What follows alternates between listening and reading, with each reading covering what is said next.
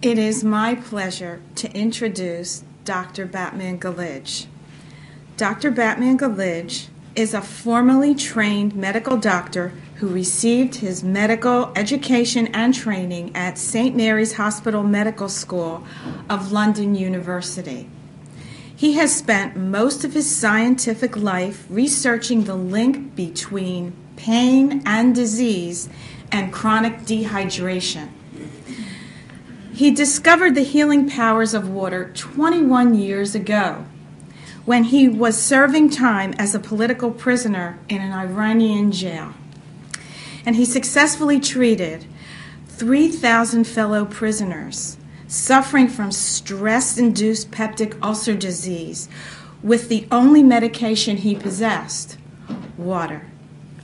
This is when he understood for the first time in medical history that the body indicates its water shortage by producing pain. Since his prison experience, he has focused his full time and attention on dehydration-produced health problems in the body. His discovery has helped hundreds of thousands of people suffering from a variety of pains and degenerative diseases regain their health. Dr. Batmanghelidj has presented his findings at several international and world conferences, and they have been published and peer-reviewed in a number of scientific journals. His findings are now available to the public in an easy-to-understand form in his 4 books, and his videotapes and audio tapes of his lectures plus combination programs. These health education materials have been peer and media reviewed and acclaimed both nationally and internationally. He is the author of 4 books, and they are Your Body's Many Cries for Water, How to Deal with Back Pain and Rheumatoid Joint Pain, Water, Prescription for a Healthier Pain-Free Life, and ABC of Asthma, Allergies, and Lupus. It is my pleasure to welcome Dr. Batmanghelidj. Ladies and gentlemen, Dr. Patel, it gives me a pleasure to be here and present to you once again my view or my discovery that chronic unintentional dehydration is the primary cause of pain and disease, including cancer, in the human body. As you know, I discovered this pain-relieving property of water in a stressful environment, in a human laboratory, stress laboratory called Evin Prison, where people were involved, not animals or rats.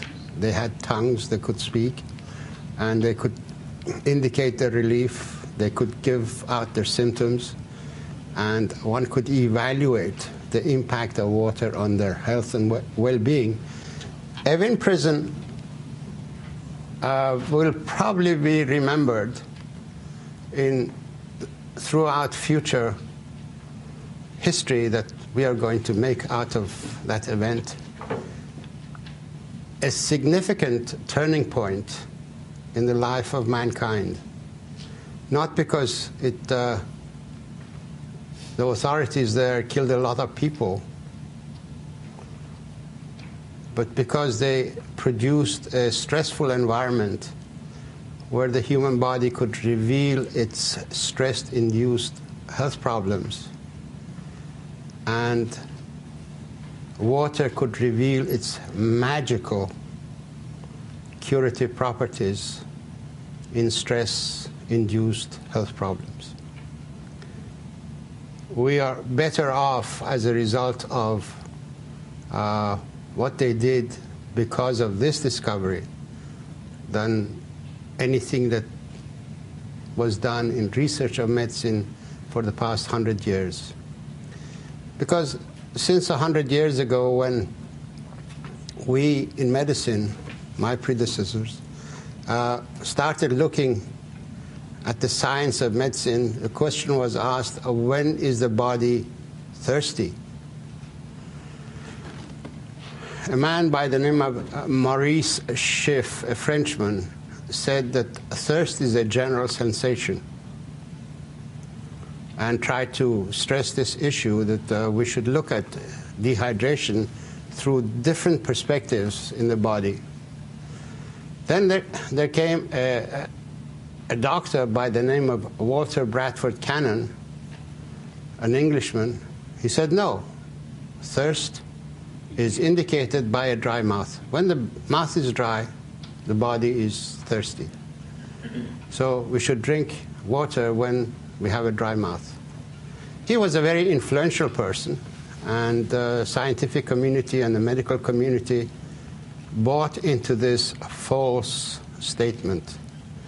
And 100 years of money and time has been spent chasing this false assumption. And when we should have 100 years ago learned more about impact of dehydration in the human body, we wasted 100 years, and today at the end of, or at the dawn of the 21st century, we are beginning to understand that the dehydration manifests itself in as many ways as we in medicine have invented disease conditions.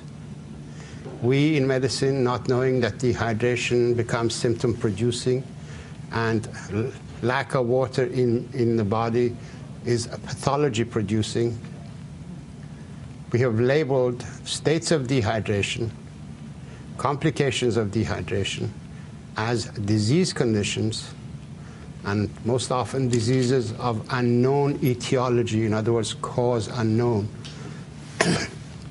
When the body has been calling for water, it has become a fixed tradition to give it medication, to give it toxic chemicals, without trying to stress this aspect of the flaw in our thinking. I would like to get into the lecture and explain how dehydration is the cause of disease in the human body.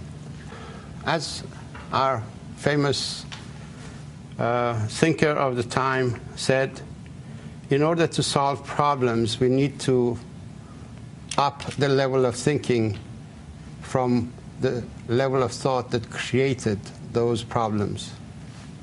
That is why we need to establish a paradigm shift in our mind and forget a lot of information that we were fed and we were forced to memorize in health matters and in science of medicine. 20th century medicine is based on 4 false assumptions. The entire monument of medicine, including this beautiful structure of Jefferson University Hospital Medical School, is based on 4 false assumptions. Dry mouth is the only true indicator of thirst, which it is not. In order to be able to chew and swallow food, which is a primary function for the body, we produce ample saliva, even though the rest of the body may be dehydrated. So dry mouth is not a sign of dehydration. And as I will explain, people who've just eaten a heavy meal and within half an hour they start getting heartburn, they were able to swallow that food even though they were thirsty. The second false assumption is that water has no direct metabolic impact. It has no direct chemical effect. And the body is regulated by the solutes, by the elements that it dissolves in itself in the human body.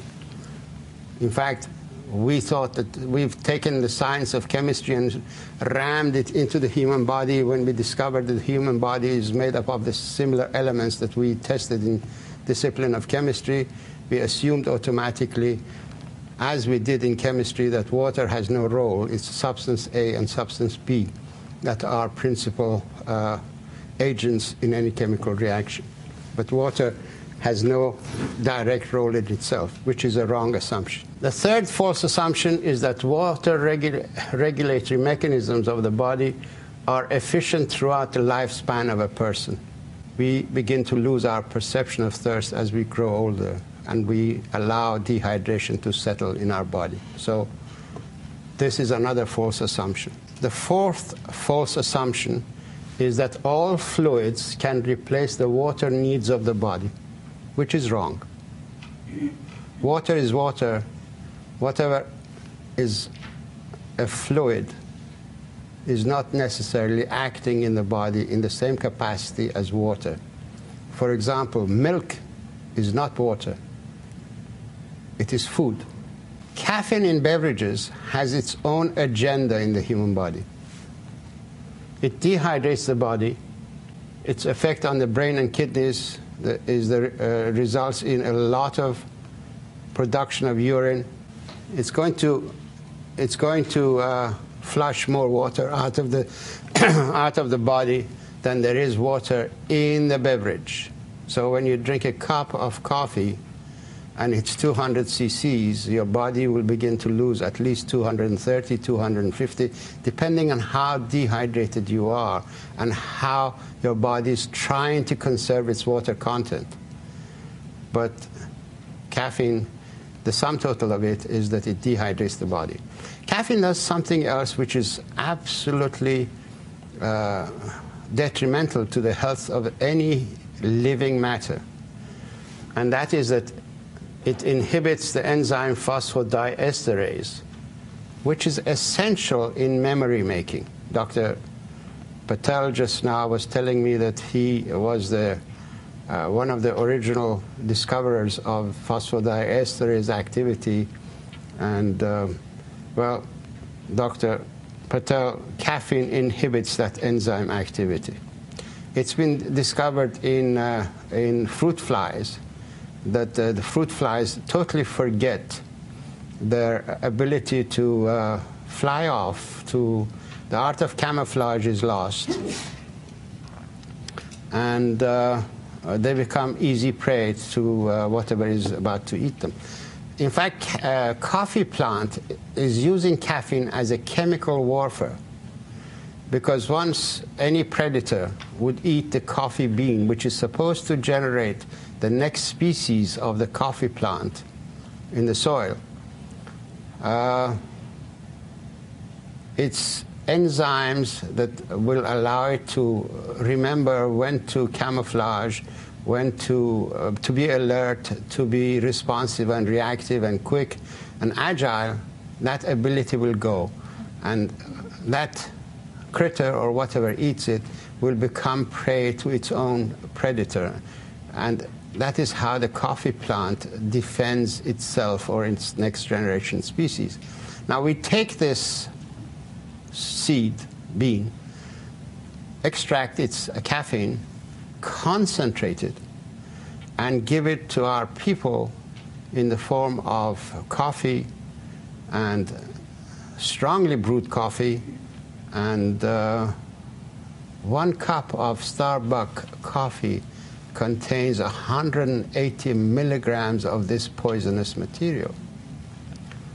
And as you can see in the society, Starbucks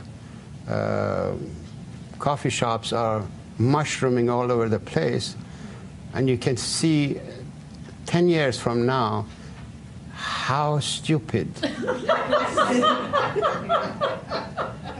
we will become by following this fashion of sitting at the counter of Starbucks or any coffee shop. I'm not zeroing on Starbucks, but they make the strongest coffee, so they claim anyway. So this is a problem in our society that people don't realize.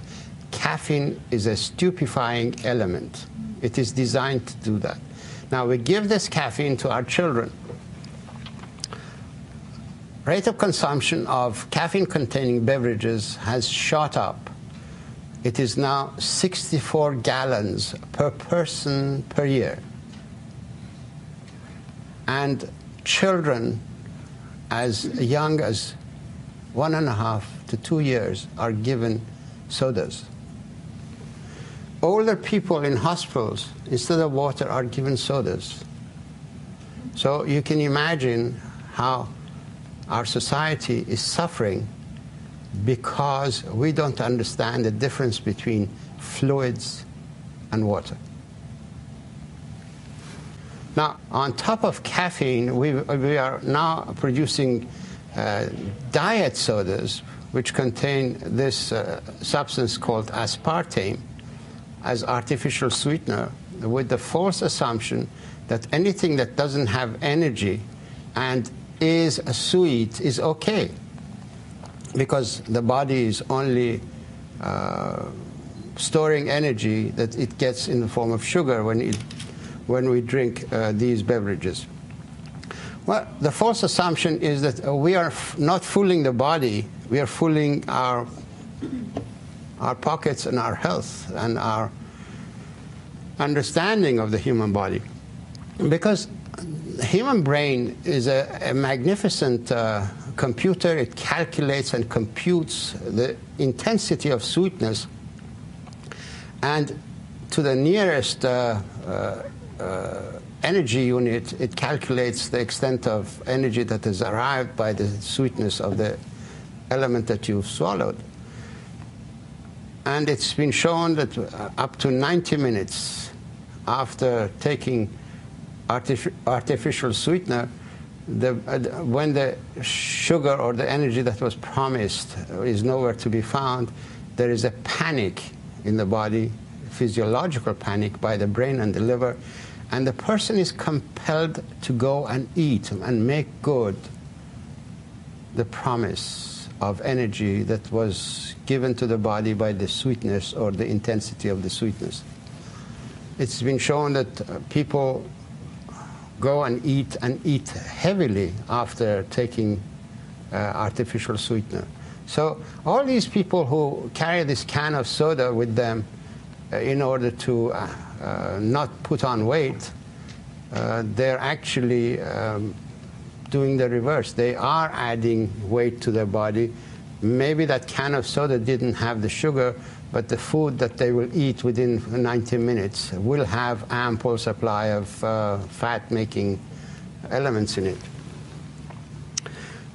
Artificial sweetener, aspartame, divides into aspartate, which is a directly neuroactive amino acid. It doesn't have to be converted to any other element. Tryptophan has to be converted to serotonin and the other elements. Tyrosine has to be converted to adrenaline, noradrenaline. But aspartate doesn't have to be converted to anything. It's directly active on the reproductive centers of the brain. So we become vulnerable as a result of taking this active element by giving false starts to the reproductive system in the body. Aspartame has been recognized to give seizures. I presume it is the impact of aspartate amino acid directly on the brain. In the gut, aspartame divides into aspartate and phenylalanine, but 10% of the byproduct of metabolism in the gut is methyl alcohol and formaldehyde. So the more people drink artificial sweeteners, the more they are vulnerable to the toxicity of formaldehyde and methyl alcohol. And it has been now recognized that this element is responsible for a lot of retinal damage and visual impairment. So artificial sweetener is directly involved in eye problems.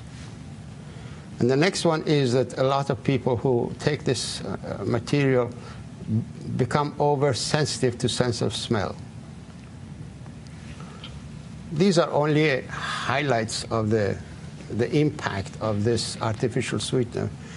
Unfortunately, this element is used in over 5,000 recipes, and we are causing a hell of a lot of damage to our body by taking this artificial sweetener.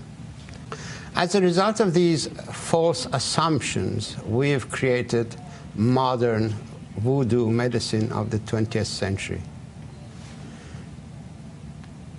We use biohazardous chemicals to treat dehydration of the human body.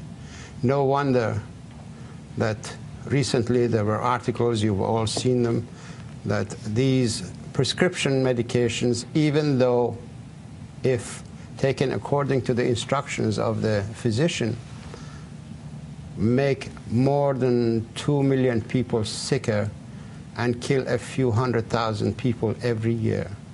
That is according to prescription, not how many mistakes are made in using prescription medication. We've produced a cost-intensive and cost-escalating sick care system because the system can only survive and thrive if people are sick. If they're well, if they're healthy, there is no sick care system. It'll be a health care system. Prevention will become a part of the program, not treatment. I can assure you that if we change the paradigm, and I understand dehydration as the origin of pain and disease, we can reduce the healthcare cost of this society by no less than 60% in a matter of 10, 15 years, and have a much healthier nation, clearer thinking, more elevated in our thoughts and behavior.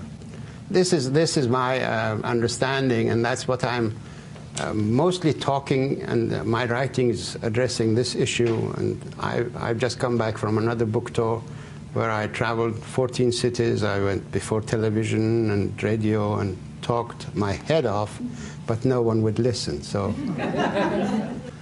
now, let us see what are the physiological effects of water in the body. Water has two main effects in the body. It has a life-giving effect. In other words, it doesn't perpetuate life, but it gives life. So water is vital for creation of life. Water manufactures hydroelectricity.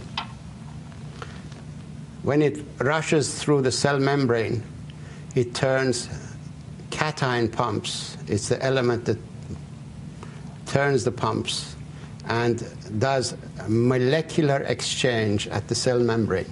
Water is behind that. It manufactures the energy for that function. It manufactures energy for neurotransmission through the nerve pathways.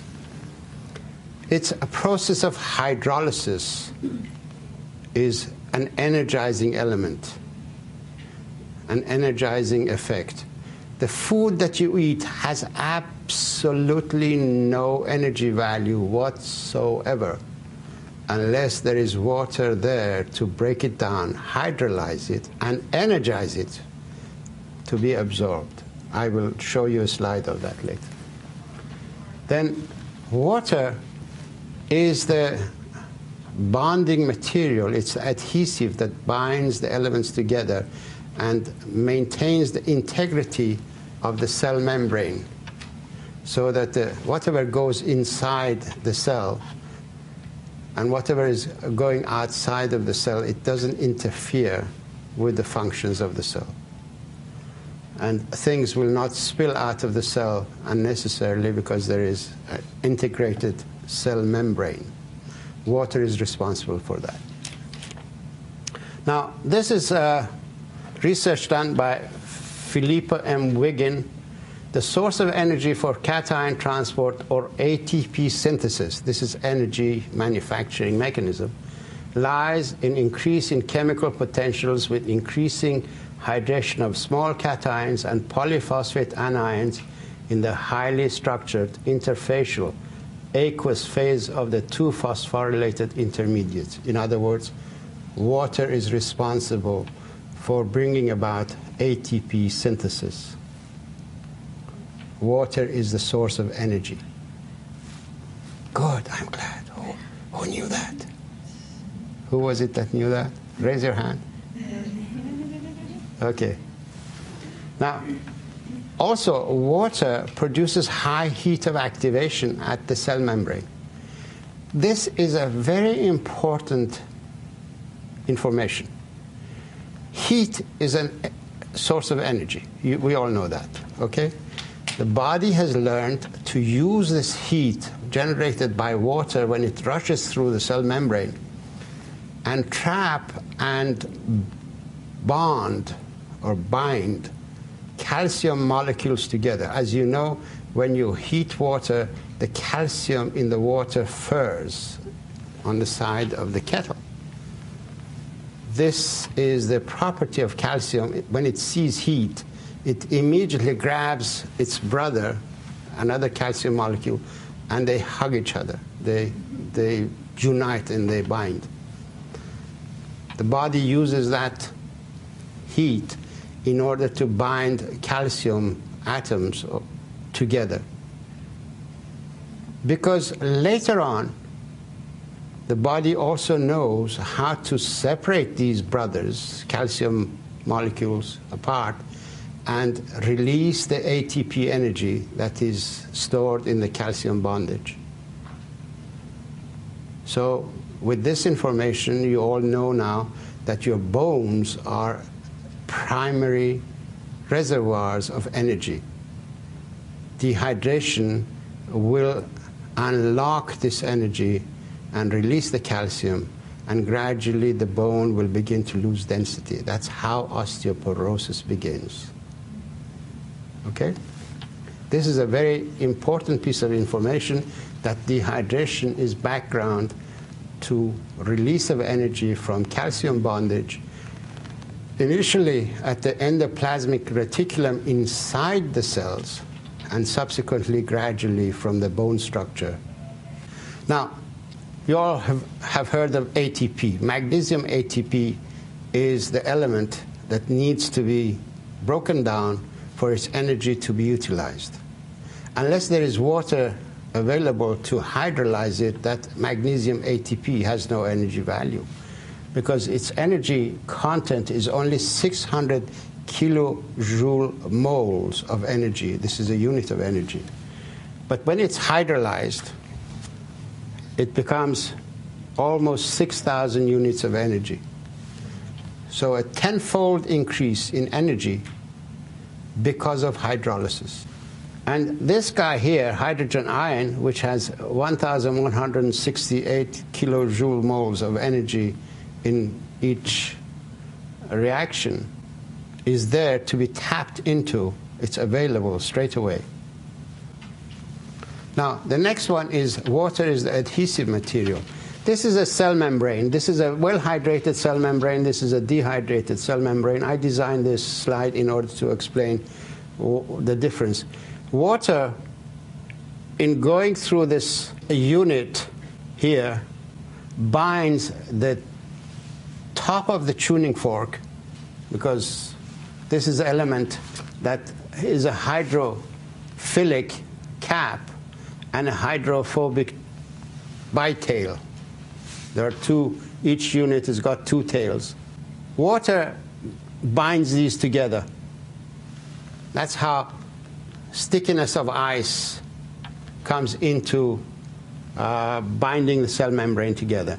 But immediately, once it gets into the main waterway, the bilayer membrane, it becomes again another structure of water.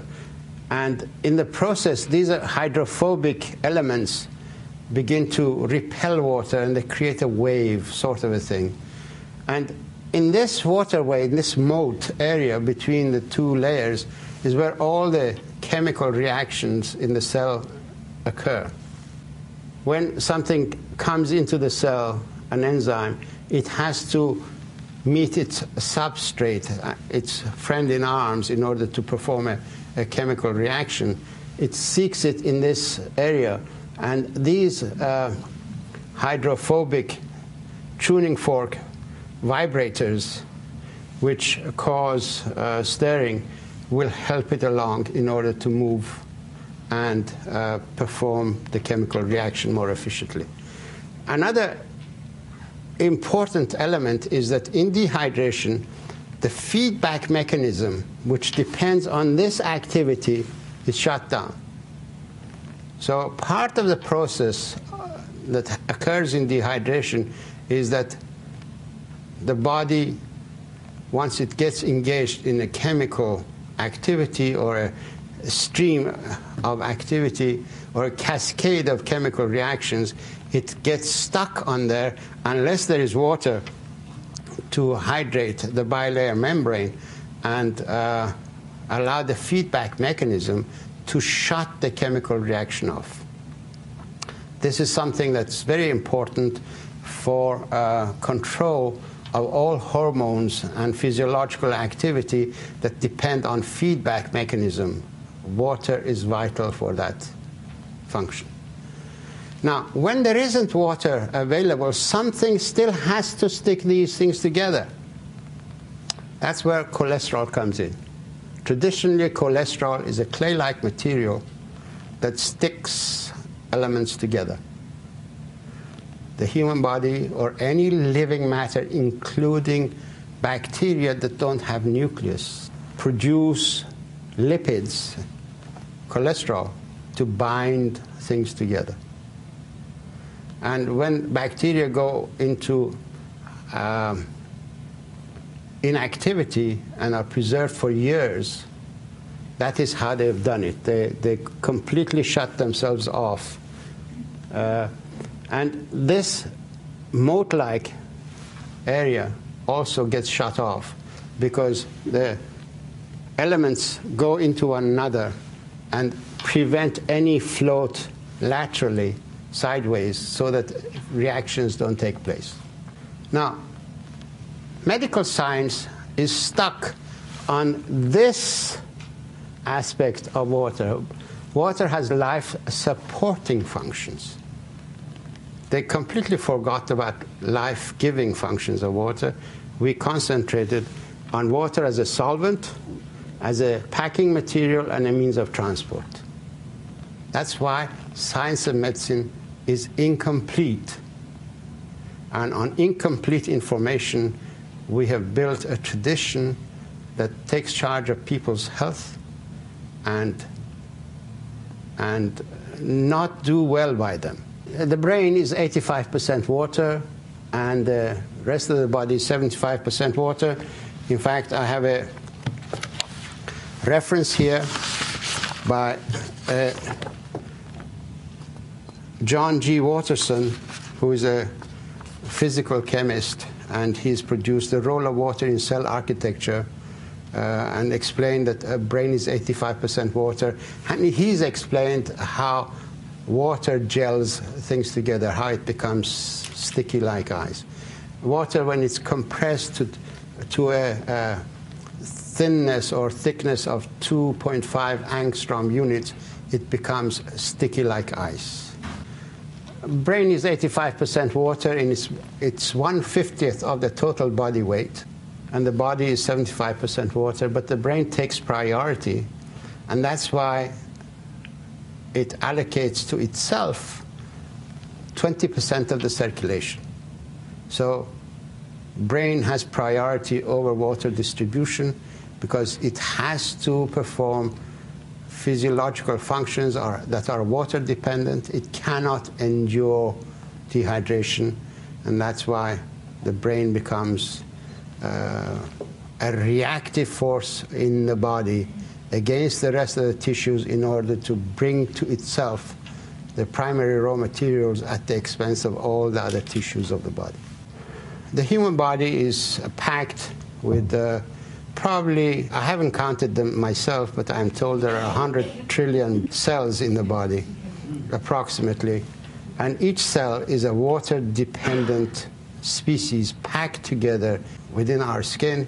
And we should consider our skin as the capsule of a water-dependent satellite or a space capsule of these water-dwelling species that have come on land. Each cell has a lot of receptors, whereas in our society we have these dishes that we use electromagnetic wavelengths in order to communicate between people and countries and societies.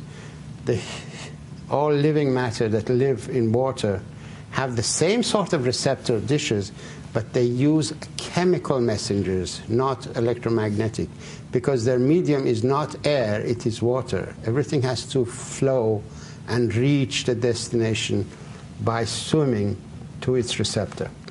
And that's why each cell has got a bilayer membrane, because it has to protect itself from entry of anything that is not directly impacting the physiology inside the cell.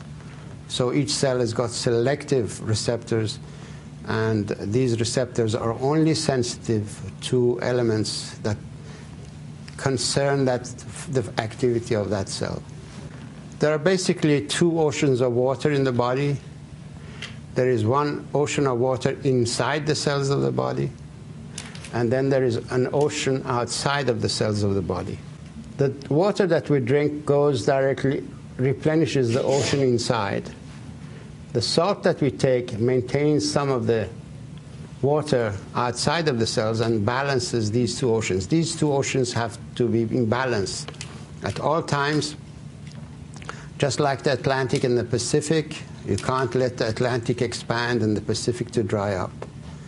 The human body is just like that. You can't expand the content inside the cell of water and allow the water content outside of the cell to dry up. In fact, the reverse is true, because the physiology of the human body depends that the exterior water compartment expands and the interior water compartment in the cells begin to shrink. And this is where health problems occur, because when water is short inside the cells, the physiological functions of that cell don't occur as efficiently as they should. So that's why dehydration that settles in one or another area of the body becomes symptom-producing because of malfunction of the physiology inside the cells. There are three major ways of delivering water into the cells. One is by diffusion at the rate of 10 to the power of minus 3 centimeters per second. The water goes through the cell membrane, gets into this moat area, and then eventually inside. When there isn't enough water in the body, because the human body has a lot of water. Let us get something clear. We have a lot of water in our body. We are talking about free water to perform new functions.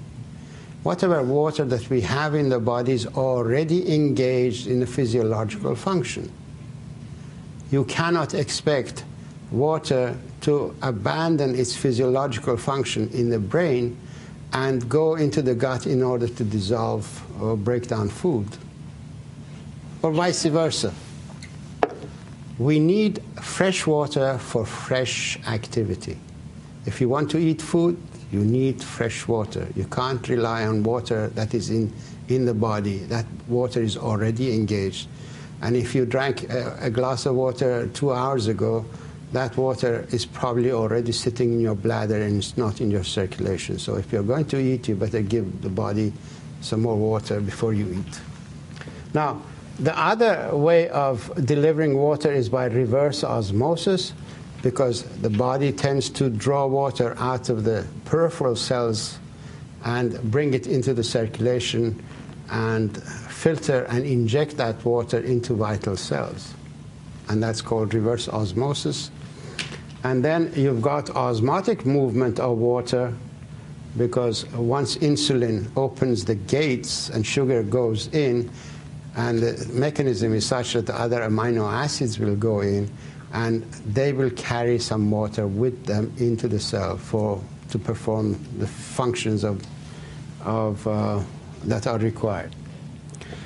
And as we grow older, we lose our perception of thirst, and the body becomes dehydrated.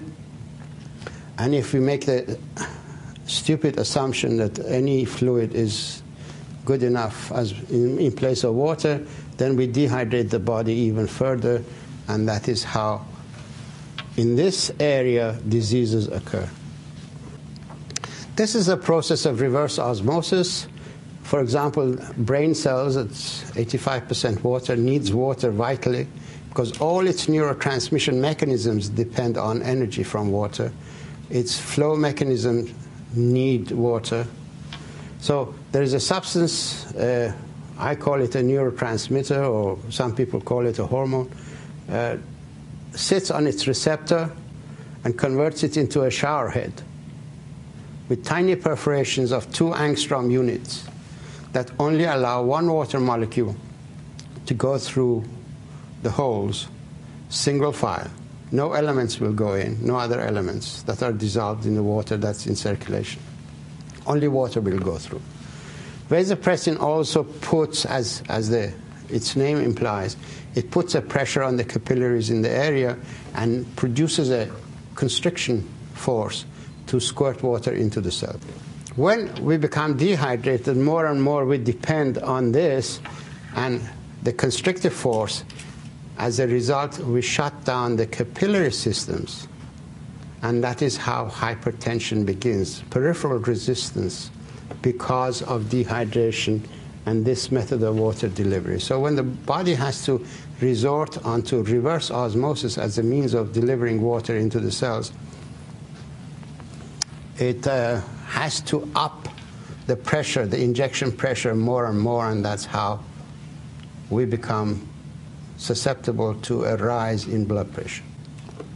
It has been shown scientifically that between the ages of 20 and 70, the ratio of water content inside the cells to water volume outside of the cells changes drastically from 1.1 and becomes 0.8. Less water inside the cells than outside of the cells. The cells at the age of 70 are shrunken, small. At the age of 20, they are more juicy. They are more plum-like. Here, they're prune-like. Their water has been sucked out because of dehydration that is settled in the body, and somebody had to sacrifice its water content, and that is what happens. Don't forget, we are a satellite species that is in space travel. If we don't recognize our thirst and satisfy it, the body assumes that it's going through a dry patch of space and is not replacing its water, is not able to replace its water content. This is a drastic change, and this is where disease occurs. Because don't forget, when we drink water, it goes inside the cells. Don't you remember that? So by not drinking water, we are producing this state, and that's why we are causing a disease state in the body. I don't expect you to read this, but let me explain it to you. When I researched water in cure of peptic ulcer disease, and after treating 3,000 or more cases, I realized that these people were thirsty, and we have labeled thirst as a disease condition. I needed to find out why. All of a sudden it occurred to me that the pharmaceutical industry insists on blocking the action of histamine in peptic ulcer disease. That's why they've got H2 blockers, and such as Tagamet and Zantac. Why are they doing this, I said. And I started researching. Immediately I discovered that histamine is the main neurotransmitter in charge of water regulation and drought management programs of the body. So whatever action histamine is taking in the body, it is to cope with drought. So whatever symptoms it's producing are symptoms of dehydration and drought. That was a breakthrough in my work, and that is what I presented at the anti-cancer conference in 1987, and I explained that dehydration is the origin of pain and disease, including cancer. And when I made that presentation, and they published it in this journal, I was invited by scientific secretariat of the Third Interscience World Conference on Inflammation to present this view of histamine at their conference in 1989. I went there, and this is what I produced, that histamine is a neurotransmitter in charge of water regulation in the body, and we should not treat dehydration with medications, but with water, because water is the best natural antihistamine there is, and salt is the best natural antihistamine. So whatever I'm explaining to you in this lecture has been presented at various conferences and international gatherings. There are 3 different histamine-producing cells, basically. As a neurotransmitter, the brain cells, some aspects of the brain cells are producing histamine. Then we have the mast cells, and then we have basophils that circulate. Mast cells are basically stationary histamine-producing cells, and basophils are the ones that circulate in blood. But by the virtue of possessing histamine-producing properties, they're all to be considered as neurons, as brain cells or extensions of brain cells. So mast cells become brain cells locally, and it has been shown that also nerve grows towards them. So in other words, they're connected to a nervous system in the tissues. And then you've got the basophils that circulate. Water and salt are the best natural antihistamines. Not that we want to get rid of histamine, but we want to allay its anxiety that there is no water in the body, so that it doesn't overreact, because histamine can become very insistent. It is a ruthless neurotransmitter because survival depends on a very strict rationing system, and histamine exercises that strict rationing system in the body when it's dehydrated. Histamine is with us from minute 1 of life. This is a just fertilized ovum before it divides into 2 daughter cells in order to become 2 new cells that give life to a human body.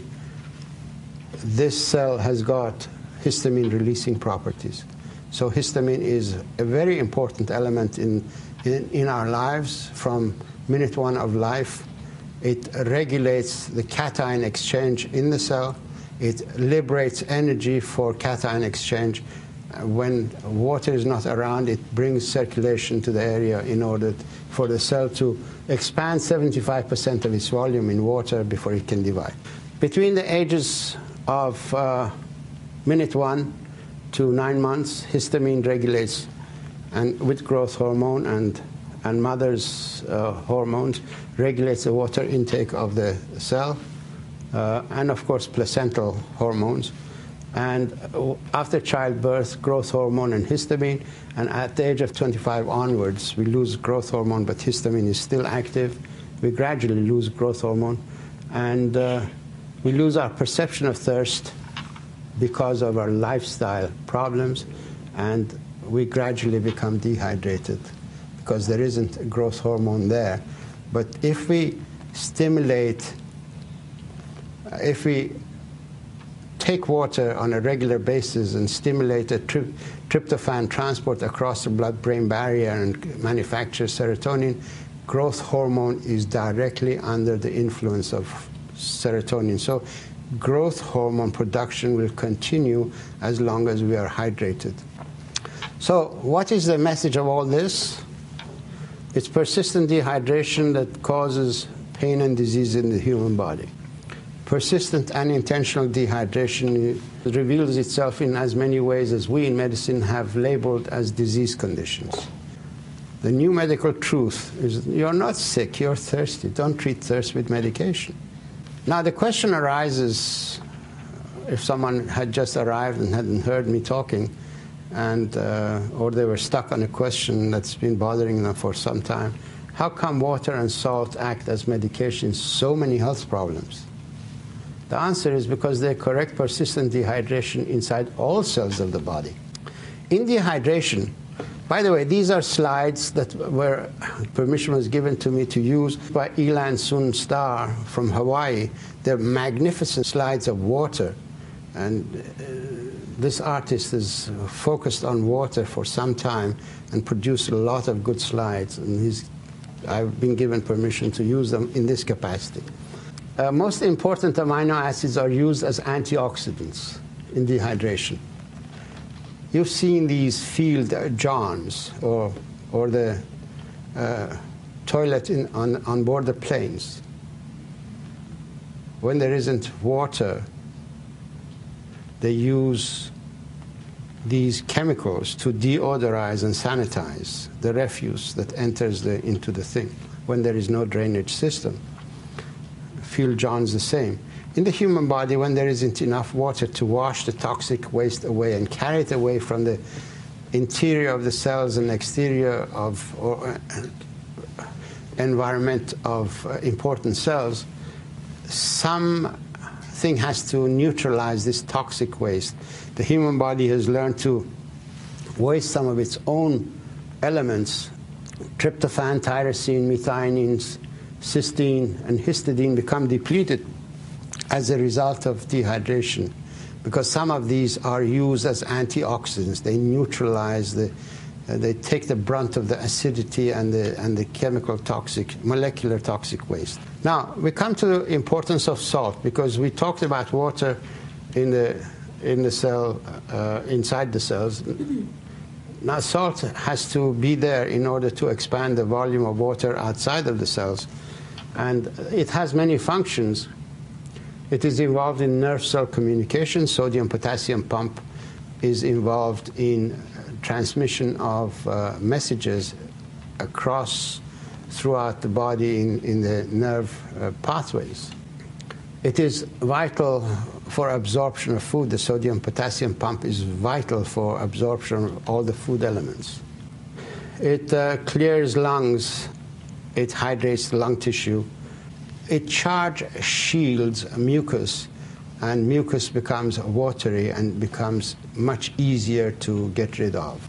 Prevents muscle cramps, because it takes the acid out of the cells, muscle cells. Also, because it expands the circulation to the muscles, and the toxic waste can be washed away. So it is vital for cramps. It is vital for maintaining the structure of bone, because when salt is there, the body manufactures hydroelectricity and doesn't need to tap into the calcium bondage in the bone structure. Not only that, but bone is a reservoir for salt. It is, in fact, the salt crystals. 27% of the reserves of the salt of the body is stored in the bones. It is salt crystal that gives bone its firmness and hardness. In other words, osteoporosis and osteoarthritis eventually is caused by salt deficiency as we come. Salt is vital for sleep. Anytime you can't sleep, if you drink a glass of water and put a tiny pinch of salt on your tongue, you will fall into a baby sleep for at least 4 hours without any problem. I had an experience, so that you don't think that this is a very recent thing. In 1963, I went on pilgrimage to Mecca. I was brought up as a Muslim, but I believe in all religions, so I'm faithful to all of them. Because I believe in God, and they're all His teaching. They carry His teaching. Saudi Arabian government was reluctant to release the plane that had 180 people on board. They kept it on the tarmac in that hot environment for 4 hours. 3 hours into that delay, because don't forget we were there 18 days in the heat and we were all dehydrated as a result. 3 hours into this delay, all of a sudden I heard someone shrieking, "Oh my heart, oh my heart." And there was a doctor on board, called the stewardess and said that, "Please tell them that there is a sick person, they should send an ambulance." I immediately realized instinctively what had happened. There was containers with lemonade. I went and got a whole lot of salt and filled the whole glass with lemonade and added a lot of salt to it, shook it and gave it to him to drink. And he drank it, and within 3 minutes there was no more pain. What had happened, because we were sitting still, the only part of his body that was moving was his chest cavity and breathing. He had had cramp of the intercostal muscles because of salt deficiency. We had sweated a lot of salt out of our bodies. And once I had replaced this water and salt in the form of lemonade, that cramp went away. So salt deficiency is a very significant differential diagnostic issue in a lot of heart problems. A lot of these all of a sudden pains may be produced by dehydration, as I have experienced.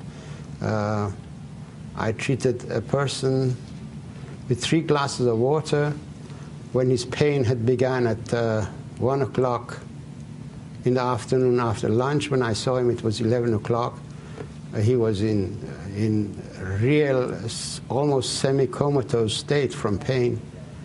He wouldn't respond. I shook him. I said, "What's the problem?" He said, "My peptic ulcer disease is killing me." I said, "What have you done for it?" He said he had taken 3 tablets of Tagamet and a whole bottle of antacid, and nothing had worked.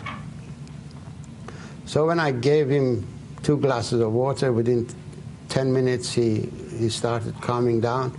I gave him a 3rd glass of water. Within another 6 minutes, within 20 minutes, he was totally pain-free.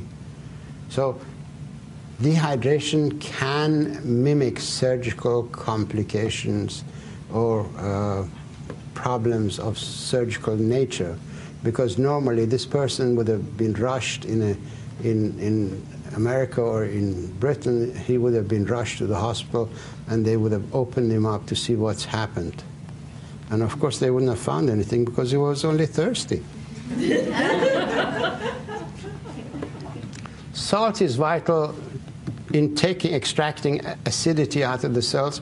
In cation exchange, what happens? Sodium goes into the cell and hydrogen ion comes out. This is a silent activity. Then potassium goes into the cell and sodium comes out. So this is a cation exchange mechanism that you need salt in order to extract excess acid out of the interior of the cells and reduce, or rather take the acidity out and make the internal environment of the cell alkaline. Brain cells perform this function by having a lot of salt in their environment, because cerebrospinal fluid is no less than a very salty ocean of water around the brain. Salt is essential for balancing blood sugar.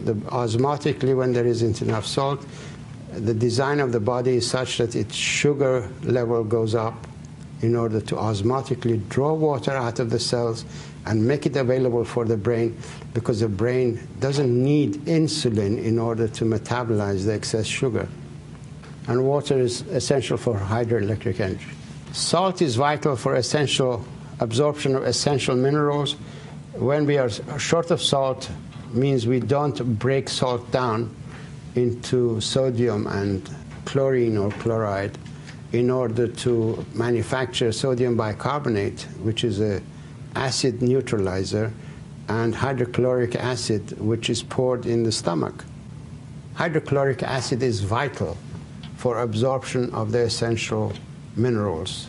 Zinc, magnesium, manganese, selenium, copper, chromium, and molybdenum, in that order, depend on acidity inside the stomach in order to get absorbed. So, in other words, salt deficiency can directly cause mineral deficiency. That's why a lot of people in dehydration are both zinc deficient, magnesium deficient, and selenium deficient, and a lot of impotence is probably caused by this guy not being available as a result of salt deficiency.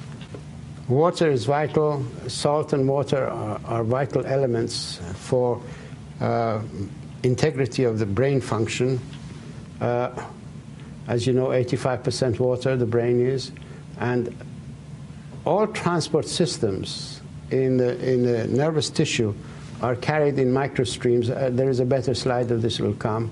So dehydration is responsible for loss of essential amino acids and minerals, which are ultimately the cause of a whole lot of neurological disorders and brain damage. This is a single nerve in a large bundle. It has microtubes. Microtubes are perforated cation pumps that are stuck together side by side. These microtubes act as drainage pipes in the cytoplasm that has got organized water. So it draws water and creates an area of lower viscosity, and the transporter protein moves on the microtubes that generates hydroelectric energy for transfer of this vesicle of products which have been manufactured in the nerve cell itself, but has to be carried all the way down to the extreme nerve endings. Some of these elements are on passage for months before they reach their destination. And yet this is called the fast axon transport system. That is how water is vital for nerve transmission. You need to have the raw materials in position to perform a function. In dehydration, you deplete the raw materials that are required, and that's why people tire much more easily when they are dehydrated. In dehydration and associated achlorhydria, zinc, magnesium, manganese, and selenium are the elements that become depleted. Multiple sclerosis, amyotrophic lateral sclerosis, which is Lou Gehrig's disease, Parkinson's disease, Alzheimer's disease, and others strongly reflect some of these mineral and amino acid deficiencies. So dehydration and salt deficiency are primary elements that are required in order to prevent neurological disorders. If you want your parents, yourselves, not to suffer later on in life from Alzheimer's disease, remember, water and salt is probably the better medications for you, preventive medications, than anything you can imagine. And they're cheap, don't cost anything. Now, salt is vital for bladder control. How many of you know people who are truly incapacitated because they can't hold their urine? They always have to wear pads. Well, salt is probably the missing element, because a lot of people drink a lot of beverages that dehydrate the body and get rid of the salt. And salt is essential for smooth muscle to become strong. This is a lady whose letter is in my book, ABC of Asthma, Allergies, and Lupus. Her name is Dotley Reed. She is a poetess. She's a very intelligent person. She delivers spare parts. 8 hours sits in the car and moves from one service station to another, delivers spare parts. She always had to carry 3 changes of clothes with her because she knew that she would need them. She had no control over her bladder. She would leak. And she came across my information on salt and started increasing her salt intake. And within 3 or 4 days, she noticed the difference. Within 8 days, she was totally dry. And this is her quotation from the book. She says, "I have a weak bladder and had even taken spare clothing as I was sure they would be needed. I arrived with not a drop of anything on my clothing. I had talked myself off salt, a bad mistake." It's a bad, sad experience that 15 million people have that? I understand that there are this number of people who have this problem and bear it with a lot of grace, but unfortunately they are suffering. So salt is a vital element. We come to the gist of what I had experienced in the prison because in prison we were all stressed and we didn't have activity, we were not able to move, we didn't have a proper environment of health. So I tried to find out what is the connection to dehydration. Then I realized that in stress, vasopressin is secreted, which I explained is a transmitter, neurotransmitter or hormone that operates the reverse osmosis program. Then we produce endorphin, which allows us to endure hardship during our stress. Then we produce prolactin, because prolactin is the element that is needed by the body in the reproductive phase of life in order to keep reproductive organs functioning. And then we produce cortisone release factor, because cortisone release factor is essential for mobilization of raw materials from the interior of the body when it's not arriving as a result of water intake and absorption of food. Then we also produce renin-angiotensin activity, which regulates the blood volumes and the vascular system volumes, which is actually directly responsible for absorbing more salt or getting more salt and developing a salt appetite. As a result of my research and my understanding the relationship between histamine, hydration, histamine production to renin-angiotensin system activation, and vasopressin and prostaglandin production, define the following conditions as the primary indicators of or consequences of chronic dehydration. This is not a leap of faith, it's an actual fact that when you are dehydrated, those elements become secreted, and this relationship, because of our knowledge of medicine, have to be assumed to be produced by dehydration. Dehydration manifests itself in the body by 4 different ways. The perceptive feelings that the brain becomes aware of dehydration first and produces its own markers of dehydration, which we never understood. Then water rationing programs are the next indicators. And then we have crisis calls of the body for water and disease complications. These 4 stages of dehydration in the body are now understandable. We need to become more aware of them as we go along. And if we come across people who have these problems, we can tell them easily that they're not sick, they're just thirsty. Go and hydrate the body. Feeling tired is a sign of dehydration. When you haven't done a good day's work and you're tired, first thing in the morning you wake up, you're tired. You have no energy to get out of bed. You're dehydrated. Why? For 8 hours you've slept, you've respired water out of your body, because everybody loses about 1/4 of water through breathing.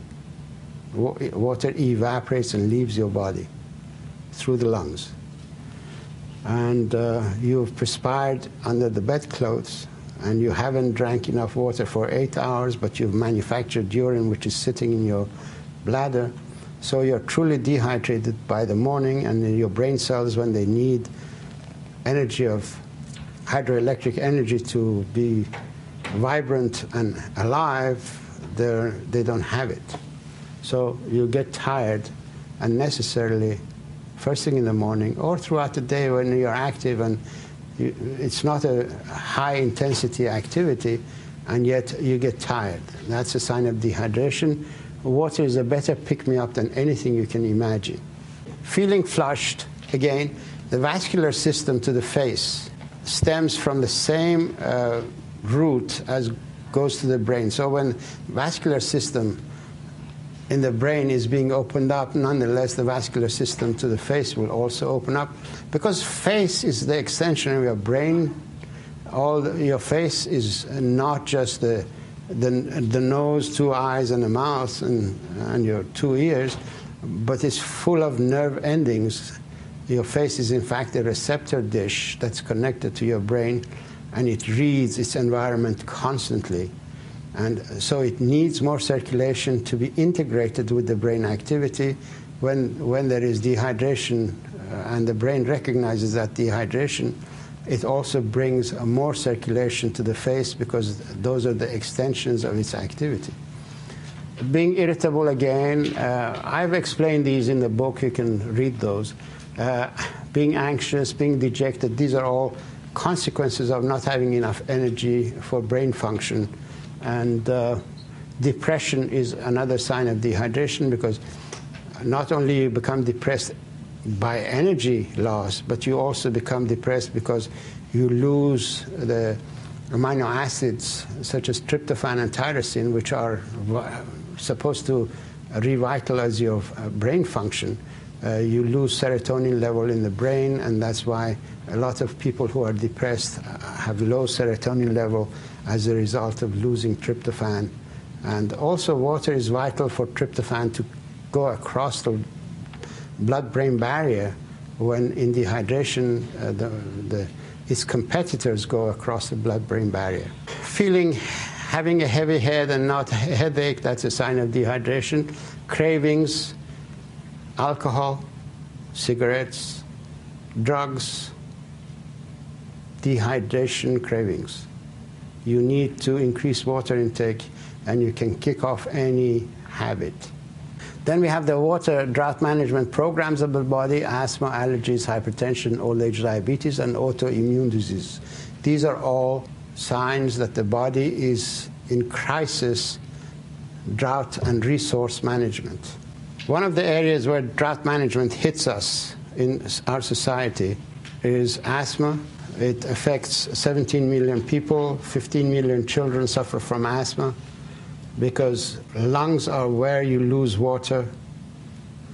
Lung tissue can become very dried up when you take rush wind into the lungs, and rush wind plus all the water vapor that can leave out of the lungs.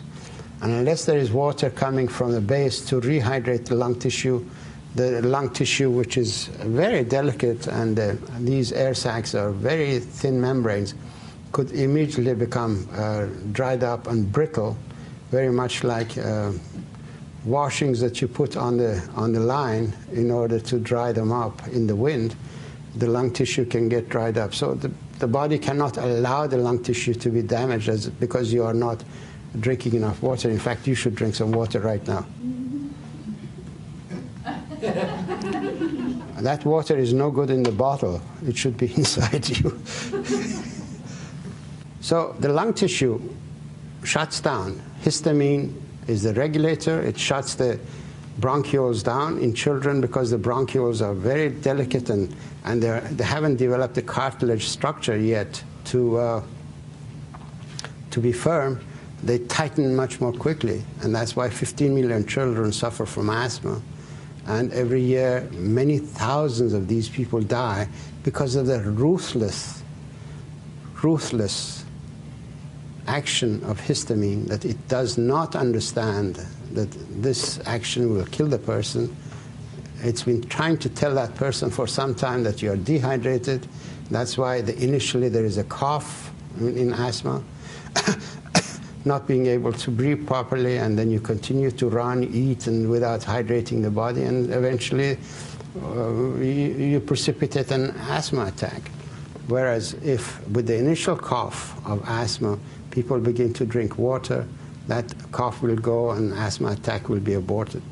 In fact, as soon as there is shortness of breath with asthma, a glass or two of water straight away and a tiny pinch of salt on the tongue will abort an asthma attack much better than any of these inhalers. Hypertension, 66% of the water loss is from inside the cells, 26% is from outside of the cells, and only 8% is from the vascular system. But the vascular system tightens up, it closes its capillaries, and that's why we develop a resistance effect in hypertension. But that 66% water loss is the damaging factor. In hypertension, there is reverse osmosis program going on, and that's what hypertension is all about. When the resistance increases, more force has to be brought to bear in order to force the water into the cells. And this drought management program and reverse osmosis is what the body is engaged in.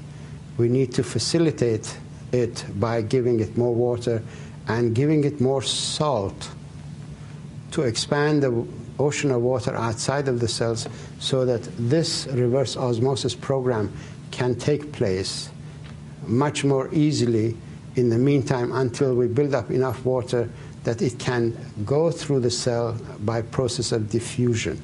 Pancreas is another water distribution organ. It produces watery bicarbonate solution and injects it into the first part of the duodenum in order to neutralize the acid that comes out of the stomach. Pancreas also produces insulin that opens the gates, and sugar can move into the cells and as a result carry the other amino acids and water. This is an embarrassing situation when the body is short of water. So the mechanism that brings water to the pancreas in order to manufacture a watery bicarbonate solution more and more will shut down the insulin-producing mechanism. In other words, prostaglandin E, which is the main subordinate water regulator to histamine, gets engaged nonstop in bringing more circulation to the pancreas, will shut down insulin production. So old age diabetes or type 2 diabetes is a condition of dehydration of the body.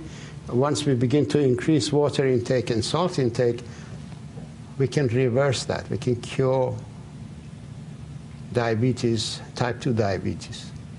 And type 1 diabetes, which is the mechanism that goes beyond it, becomes an autoimmune disease, as I will explain. Insulin-producing cells are destroyed. This condition, too, will benefit by increased water intake. The need for insulin will decrease drastically, and we prevent the secondary damage of dehydration, such as vascular damage and retinopathies and things like that. So these things will disappear. They will not occur because they are secondary damage produced by dehydration. Autoimmune diseases are insulin-dependent diabetes, just I explained, neurological disorders such as multiple sclerosis, amyotrophic lateral sclerosis, Parkinson's disease, lupus, muscular dystrophy, chronic fatigue, Hashimoto's disease, a whole lot of other conditions are produced as a result of a cycle that begins to establish in an area. The damage of dehydration occurs when cortisone begins to secrete a lot of interleukin-1 and depresses interleukin-2 production, which are two elements that the white cells produce in circulation in order to regulate their subordinate actions. Interleukin-2 stimulates immune system and interferon production, which are the defense mechanisms against bacteria and cancer and a whole lot of other things.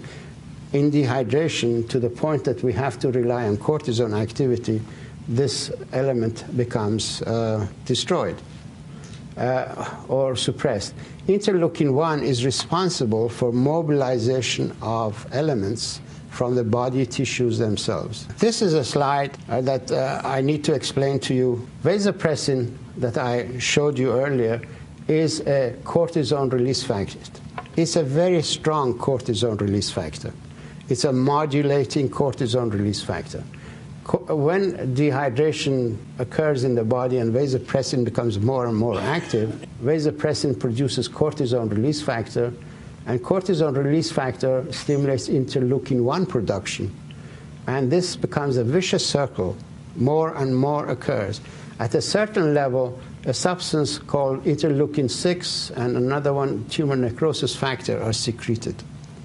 These are the elements that take cells out of the system, they break them down, they fragment the interior of the cells, and the nucleus is broken down into segments that are refloated into the system and picked up by other tissues as primary raw materials that have already been manufactured in one or another capacity. It's like When a car is broken down, you take the carburetor of one car and put it in another car. These elements that are broken from the DNA are being used in other capacities. Now, interleukin-6 and tumor necrosis factor stimulate proteases in the body, and this is a part of the remanufacturing process. But if it gets stuck on the job with dehydration, it continues to the point of producing DNA damage and RNA damage and fragmenting more and more cells. At a certain level of fragmentation, the segments of the DNA that are produced or RNA that are produced have unfortunately been labeled as viruses, slow viruses, such as HIV, such as Coxsackie virus in chronic fatigue. In AIDS, when they cultured the cells that are producing AIDS, they gave the cells interleukin-6 extensively and harvested the virus. So they were fragmenting the DNA. That's what interleukin-6 does. It does it actually in insulin, breaking down the beta cells. Interleukin-6 breaks down the beta cells and produces the type 1 diabetes. Now, in HIV commercialization, they don't say that they produce the virus with interleukin-6. But in the culture medium, when they gave these cells one of the essential amino acids that I showed you that become deficient, they gave these culture cells cysteine. These cells didn't produce any more virus. So HIV virus is produced when the cell is deficient of an element, such as cysteine and zinc. Now, they have converted this half science into a money-making and people-killing process we call AIDS research. We take this exactly the same problem to Africa, and we say a whole continent of Africa suffers from AIDS, not realizing that drought in Africa, food shortage in Africa, is the primary cause of the problem, because AIDS is a metabolic disorder. It's not a viral disease. I've said that a long time ago. I've said it in scientific language. I've explained this process in scientific language. And the section is in my book, Your Body's Many Cries for Water. It is on my website, watercure.com, so that the world will know AIDS is a fraud. Position on AIDS is a fraud. The pharmaceutical industry is perpetrating fraud against society. And scientists are allowing it because they don't think. They buy whatever pharmaceutical industry says, hook, line, and sinker. Now, these slow viruses occur as a result of resource deficiencies. If we correct the metabolic problem, initially dehydration, subsequently the minerals that are deficient, and eventually the amino acids that are the building blocks of cell activity, then we can correct these disease conditions. The emergency calls of the body are early morning sickness of pregnancy, dyspeptic pain, migraine, headaches, angina, rheumatoid joint pain, back pain, intermittent leg pain, colitis pain, and fibromyalgic pain. Pain occurs in the body when the body becomes acid. If you've got a urine that is light yellow, urine should be actually colorless, almost colorless, but up to light yellow is acceptable. But when it becomes orange, then your body is getting acid. You need a pH of 7.3 to 7.1 in the blood, and 7.4 inside the cells. When you alter this by dehydration, not drinking enough water to wash the acid out of the body, and the interior of the cells become acidic, you don't have enough sodium to take the acidity out of the cell, then you build up the acid, which damages the DNA. So this is a primary problem. But before this occurs, acid converts prekallikrein to kinin inside the cells. Kinin is a pain producer. When the body becomes acid, you produce more kinins in the cells. Nerve endings in the environment where you have high acidity register this chemical environmental change with the brain, and the brain registers it with our conscious mind in form of pain. Meaning pain is a sign of high acidity when there hasn't been enough water in circulation to wash the toxic waste away. That's why pain is a limiting factor. It's telling us, don't create more acid, go and drink water, let it circulate, let it wash the toxic waste out of the environment, and then once the pain subsides, then it means that your body is okay, you can use it. This is what pain means, high acidity in the body. This is the alkaline level. When the body becomes more and more acid, the interior of the cells become acid, and some of these may be nerve endings, and they register this with the brain in form of pain. And the brain translates the information for the conscious mind in form of pain. There are two components to pain. One is the pain that can be dealt with locally. When you take one of these painkillers, you prevent prostaglandin and kinin formation, which are the pain-producing elements that are subordinate to histamine. But there is also a central nervous system pain that directly signals pain, and these painkillers cannot get at the central nervous system pain. That's what happened to the guy that I treated after 10 hours of pain with water when none of these pain medications had worked on him. He was suffering from his central nervous system mechanism of pain production.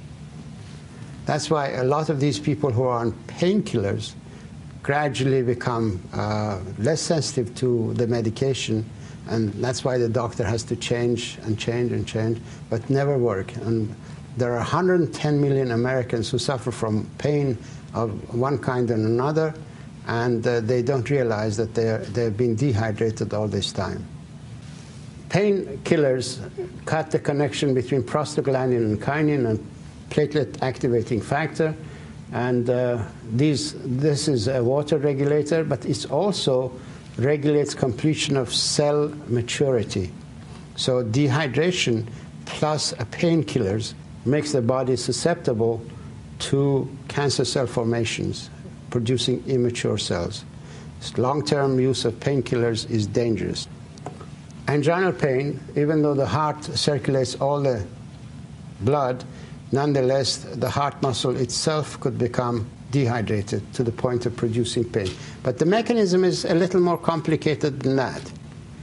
When we eat and we don't drink enough water, gastrointestinal tract deals with the situation, borrows water from here and there to the best of its ability, and produces a concentrated form of digestive juices that enter the blood, digestive products that enter the blood and go to the liver, and the liver pumps it eventually through the portal circulation to the right side of the heart, and the heart pumps it into the lung tissue. And the lung tissue, because of its nature, will absorb a little more water that's not there, and makes the blood even more concentrated. But the lung tissue in the process is now beginning to sense dehydration and is producing constrictive chemicals. These constrictive chemicals, if they spill over into the circulation and go to the left side of the heart, they will have exactly the same impact on the vascular system of the heart and produce a spasm of the coronary artery. And this, in my opinion, is the cause of pain. That is the cause of anginal pain. But also, this concentrated blood will begin to draw a lot of water out of the membrane cells. And because of its nature of rushing and pumping action and the abrasive action of concentrated blood and acidic blood that's damaging the tissue, circulation in the coronary arteries becomes hazardous to the membrane because it produces tiny abrasions and tears. And unless something covers up these abrasions and tears, the blood will find a lip in one of these tears and peel the membrane off and throw it as an embolus. So the design of the body is such that cholesterol is designed to come and cover up that abrasion straight away and smoothen over it. It makes it waterproof so that no more water will be lost to the blood. And this low-density cholesterol that does this is actually saving your life. There is no such thing as bad cholesterol. The body does not make bad cholesterol or bad elements. That's hazardous to its own survival. The medical community doesn't understand this and buys into the slogan of bad cholesterol and the pharmaceutical industry's fraudulent use of society as cash cows for its products is pushing the use of cholesterol-lowering medications. They fail to explain to the society that we measure the level of cholesterol in the body in the blood that we take out of the veins of the body. And nowhere in the history of medicine is there a record of cholesterol ever having blocked the veins of the body. So if this bad material was going to spill over and stick to the walls and block the system, it should do so more readily in the veins, because the vein flow is a float mechanism. It flows upwards. It's not pumped. And in this situation, the cholesterol would be able to stick to the wall more readily, but it doesn't. So that is not the function of cholesterol. Cholesterol is saving our lives by being the grease gauze, the adhesive bandage that sticks to the tears and wears and tears of the arterial system that are produced by concentrated acidic blood that rushes through these elements. So beware, cholesterol-lowering medications are dangerous. They are not helping you. They're in fact causing a lot of liver damage. A lot of people are now suffering from liver problems as a result of buying into the idea that cholesterol-lowering medications are essential for you. Joints, another one. Cartilage retains a lot of salt. It needs a lot of salt in order to keep water. Water is the lubricant in the joint. Normally, water comes through the bone marrow, but when there is dehydration, the bone marrow takes priority, doesn't allow the water to diffuse through the bone marrow into the cartilage area, and wear and tear by using the joint that's dehydrated will produce the osteoarthritic level of damage in the joint. So water and salt are the better medications for arthritic problems, because salt is vital for cartilage. Cartilage and the discs of the back, spinal column, retain a lot of salt in their structure and maintain a lot of water, and that's why these elements are not only the lubricants, but they are the shock-absorbing elements. Now, complications of dehydration, raised cholesterol that I explained, heart failure that I tried to explain, chronic fatigue that I did try to explain, cancers, multiple sclerosis, osteoarthritis, and so on and so on. Cholesterol, I explained, becomes the adhesive material that sticks the cell together. If cholesterol wasn't there, this cell would die very quickly. It'll disintegrate. Cholesterol has other functions. It converts to, under the influence of sunlight, it converts to vitamin D. Vitamin D goes through the cell membrane on its receptor, its tail sticks out, calcium sticks to the tail of the vitamin D, and all the other elements stick to the tail of the calcium, and the whole thing is taken in as a train, as a food train.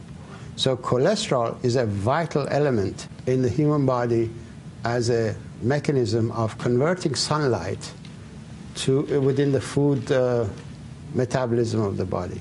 So sunlight is absolutely essential. So people who've got high cholesterol, it means that they're actually low in energy level. They need to go out in the sunlight and get a little more of their cholesterol converted to vitamin D and enhance their food chain activity.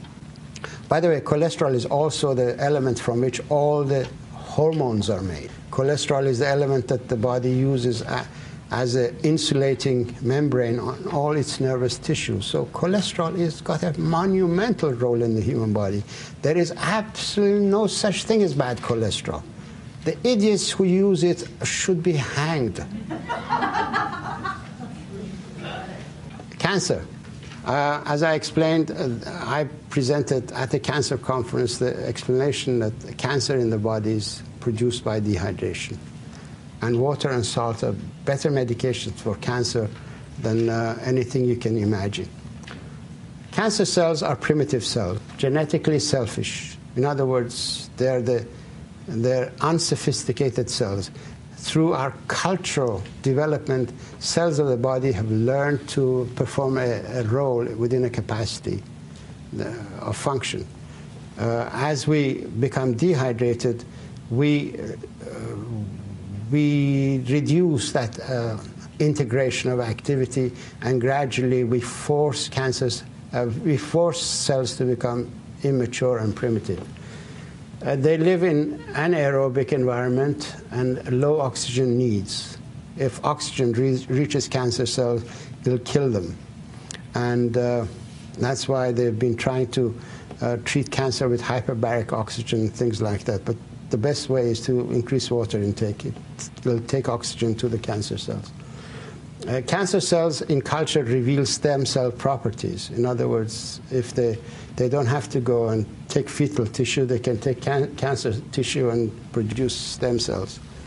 In cell cultures, if they don't give the right deficiencies to the cancer cell, it'll immediately become a stem cell. In order to produce cancer, we need four things that must not be there, or it's a multi-system dysfunction. First and foremost, DNA damage, as I explained. Then we have got a repair mechanism that is deficient. Then we've got receptor downregulation because the cancer cell becomes primitive, and then the immune system suppression. DNA damage is produced by excess acidity in the cell. You've seen these monuments, stone monuments, when pigeons sat on them and the pigeon droppings defaced the monuments. The acid ate into the stone. Now, our cells are less hard than the stone.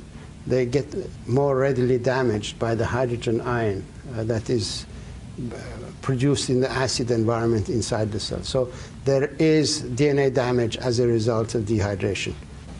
The tripod lysine, tryptophan, lysine is the enzyme that recognizes DNA damage and transcription indiscretions and cells that are not normally integrated into the system, and cuts and splices and repairs the DNA damage, this enzyme system.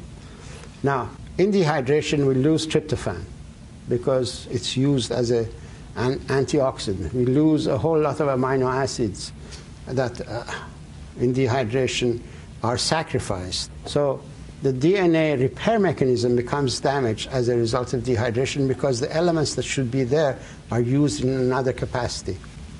Then another problem is autonomy of the cell.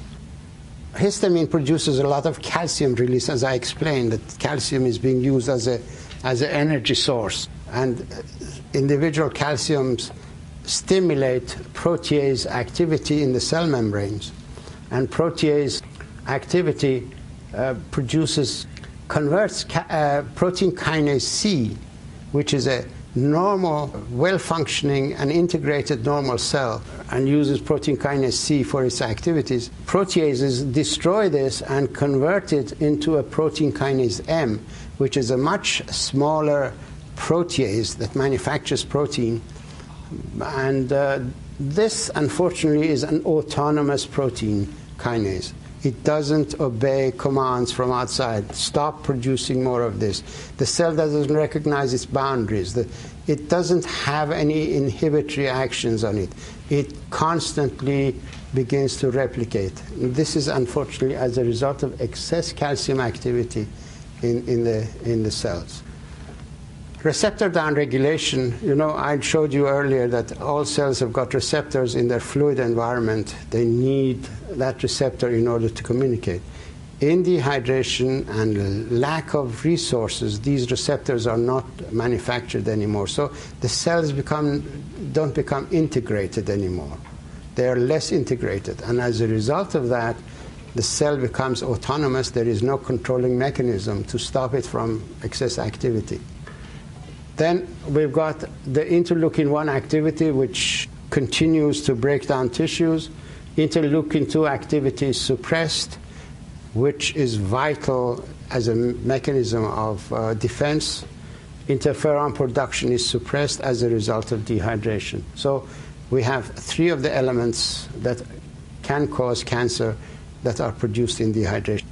Andrew Bowman is a 42-year-old gentleman. This is a very historic case history. He is probably the first one that will show you how dehydration in the fourth dimension of time, dehydration that initially revealed itself in childhood and by the age of 40 produced a whole host of damage in the guy and eventually caused his problem. At the age of 8, he had allergies. By the age of 23, he had asthma. 14, he developed diabetes, and he had neuropathy, diabetic neuropathy at the age of 26. His immune system was suppressed and had many bouts of infectious mononucleosis or glandular fever. Eventually, he developed a lump under his skin on the left side. Biopsy in 1995 showed lymphoma. Gallium test revealed lymphoma all over his body. He was glowing with lymphoma tissue. He searched high and low, eventually came to Mr. Bob Butts, who lives in Wilkes-Barre, Pennsylvania, who is one of the guys who spent many hundreds of thousands of dollars of his own money in spreading my information to the 600,000 community of Northeast Pennsylvania. He advised Andrew Bowman to go on the water cure. In 95, he started the water cure. In March of 96, he went for gallium test. There was no cancer tissue left anywhere. And he's now 6 years cancer-free. He's one of the guys who's going around and teaching a whole lot of people about dehydration and lymphoma. Breast tissue is the water fountain for the newborn. It has to be primed all the time. One of the things that keeps it primed is prolactin. As I explained, prolactin is a stress hormone. It's not in itself a stress hormone, but in stress it becomes more and more produced. It has been shown that prolactin activity can produce mammary tumor in mice. Now, prolactin is activated, exacerbated in dehydration, stress, and aspartame, artificial sweetener, can cause prolactin increase, and that is why we develop cancer. In more and more of cancer in our society, not knowing that there is a connection between breast cancer that's rising in the society and consumption of diet sodas. This is Dr. Lorraine Day. I have got her permission to show this slide. You can go to her website, drday.com, and see the same thing. And she developed cancer of the breast, did a lumpectomy, but cancer was all over her body. She's a doctor of medicine herself, She was 15 years the head of orthopedic department of San Francisco General Hospital. She's a magnificent doctor, a surgeon.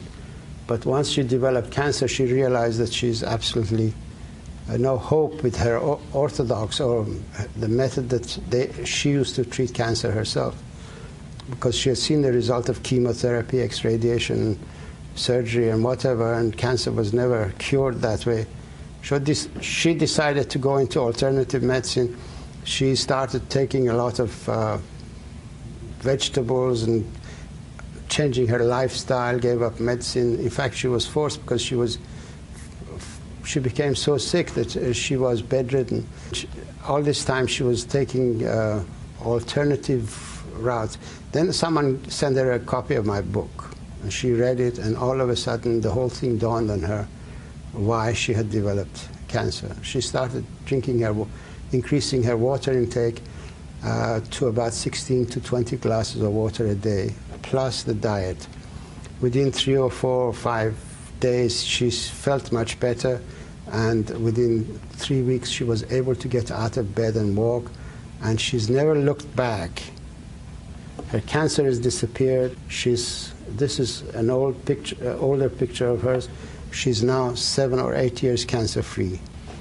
And this is her statement. Dr. Batmanghelidj's discovery regarding water was critical to my recovery. I could not have recovered without it.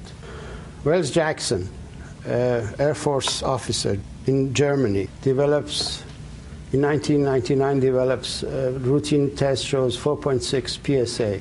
Biopsy confirms that he has cancer of the prostate. Comes to Walter Reed in January of 2000. Biopsy PSA is by then 5.7. Walter Reed again tests him, and they confirm tumor. He does not buy into the idea of chemotherapy and X-radiation or seeding or surgery, and opts for hydration in place of the January. His PSA came down to about 3.5 within 3 months. Then he went back onto his old lifestyle of drinking beer because he was in Germany, drinking a lot of coffee because he's got 3 coffee plantations, and PSA went up. I told him that he can't do that. He needs to make his body alkaline instead of acid. So he listened to me, fortunately, and within a month, his PSA came down again to 3.5, and he's been 3.5 when he was again interviewed or tested at Walter Reed, and he was totally cancer-free. He was told to go home and come back in a year's time without anything. So water and salt are better medications for cancer treatment than anything you can imagine. Why do we develop cancer of prostate? Because prostate gland contains a lot of acid phosphatase, which is an enzyme system that becomes stimulated in an acidic environment and produces more protein. So the prostate enlarges in acidic environment and eventually produces cancer in acidic environment. If people have got cancer of prostate, they need to make their body alkaline. Any form of cancer, you need to make your body alkaline. I will explain how to do that. Water is the best mechanism of making your body alkaline. It washes the acid out of the body. You manufacture urine, and urine will take a lot of the acid out of it. In order to bring the acid, extract the acid out of the cells, you need salt. And I'm showing this salt shaker, but I don't really mean that you should take table salt. You need unrefined salt that contains all the other elements in it. There are 82 elements in sea salt. The manufacturing companies wash these elements and sell them separately at high prices and give you the sodium chloride, which doesn't serve the same capacity as all the other elements that should be in salt. But nonetheless, even in this capacity, this table salt should be taken unless you've got the other kind of salt. you need the other minerals, and you can get those other minerals from fruits and vegetables. We need half the body weight in ounces of water. In other words, a 100-pound person needs 50 ounces of water. And for every 10 glasses of water, we need at least half a teaspoon of salt. Half a teaspoon of salt is 3 grams of salt, 3 to 4 grams, depending on the size of teaspoon. And the better formula is a 1/4 teaspoon per quart of water in order to maintain the balance between the intracellular and extracellular fluid volume in the body. If we are active, we need more water, we need more salt, because we perspire and respire and we get rid of salt. In hot climates, we need more water and salt. If we eat heavy food, we need more water and less salt, because heavy food probably has, if you're eating meat and things like that, has a lot of salt in it. So please listen up. The best solution in life for maintenance of health is in adjustment of water and salt intake to the optimum level that your body requires. Anytime you feel tired, drink a glass of water, not anything else, because water is a better pick-me-up than anything you can imagine. And water will open up your brain function. Your brain will function infinitely better under proper hydration than in dehydration. 3 elements will bring you health: adequate water intake and salt intake. You need daily exercise. Daily exercise is vital, because your muscle movement regulates the physiology of your brain function. Very simply put, when you move your muscles, not only you recirculate the blood from your lower extremities, because your legs, the muscles of your legs are your secondary hearts. Your heart pumps the blood in your arterial system. Your calf muscles will pump the blood in your venous system. So you need to walk in order to bring circulation back to the heart, and also let the lymph flow. That's how the whole mechanism takes place. And exercise has another function. When you use your muscles, you burn up nuisance amino acids, which are the branch-chain amino acids: valine, leucine, isoleucine. These are competitors to tryptophan and tyrosine for passage across the blood-brain barrier. When you take these branch-chain amino acids out of circulation by burning them in the muscle, you allow the tryptophan to go across the blood-brain barrier more readily and easily and manufacture serotonin, tryptamine, melatonin, and indolamine, which are the amino acids. And your tyrosine will go across the blood-brain barrier and manufacture adrenaline, noradrenaline, and dopamine, which are vital elements against depression and so on. Water does another thing. Water by itself actually produces up to 90 minutes stimulation of the sympathetic nervous system, which stimulates adrenaline, noradrenaline activity. And fat-burning enzymes in the body are hormone sensitive. In other words, adrenaline, noradrenaline stimulate the fat-burning enzymes in the body, and you begin to metabolize fat as a source of energy. Exercise does that. After 1 hour of walking, your fat-burning enzymes become measurable. Hormone-sensitive lipase becomes measurable in your blood circulation up to 12 hours. So if you walk twice a day, you will have 24 hours activity of the hormone-sensitive lipase, which breaks down the fat in preference to anything else. So your muscle is conserved, your fat is burnt, and that's how the body begins to energize itself. But in dehydration, you willy-nilly use up both muscle tissue as fodder for energy, as well as the fat. So walking is a very important element. And also when you walk, you hydrate the spinal discs, and your back pain will disappear, your body becomes upright, and also breathing is essential part of walking, because in breathing you make your body alkaline. Every time you pass carbon dioxide out of your body, you make your body alkaline.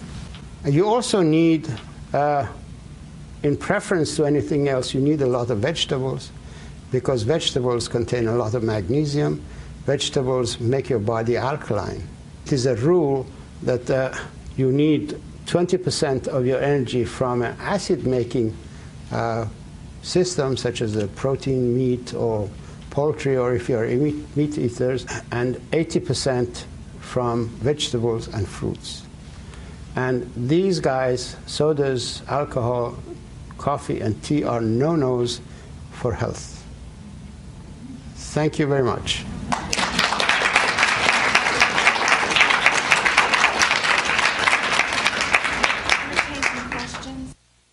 I've worked in numerous nursing homes over the years, and I've seen a lot of patients with stroke and high blood pressure and a lot of different ailments that I've heard the doctors would probably consider what you're saying kind of controversial. Heresy. They wouldn't call it a contradiction. They'll call it sacrilege. They'll say he's a heretic. He should be quartered. He should be shot. He's robbing us from our income. In addition to that, they've always said that high blood pressure is one of the silent killers of black people. And the idea of using salt, I'm one of those people who have a sort of a low salt diet, and I'm just curious, how much salt would be appropriate?